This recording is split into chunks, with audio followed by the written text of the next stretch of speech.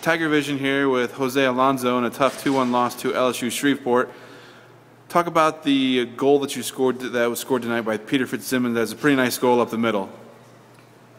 Yes, Pete is actually a forward, and last year he really was a threat for every team. And this year we've been playing them in the back because he's also a good defender. So we might be doing that, in every game. Where he's going to be playing, part of the game in the back, and then he's going to be playing in the front also. But that was a beautiful play. That's something that we actually needed to do some of the times. We just moved the ball too slow. Where we close to the box, we just needed to do a 1-2.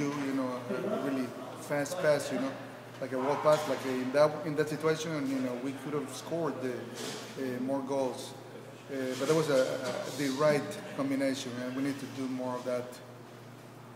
Talk about the momentum shift as you had chances to take the lead in the second half, but LSU-Shreveport grabs a goal in the 82nd minute for the win, and how that affected the team. It is a tough win.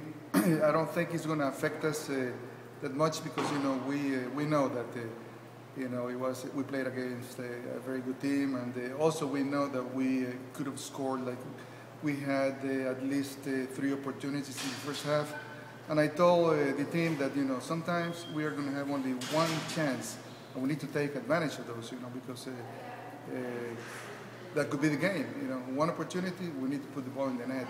But no, the team is, they feel pretty confident, and one of our mottos this year is that, we're thinking about getting better and better every time. All right, Coach, thanks a lot.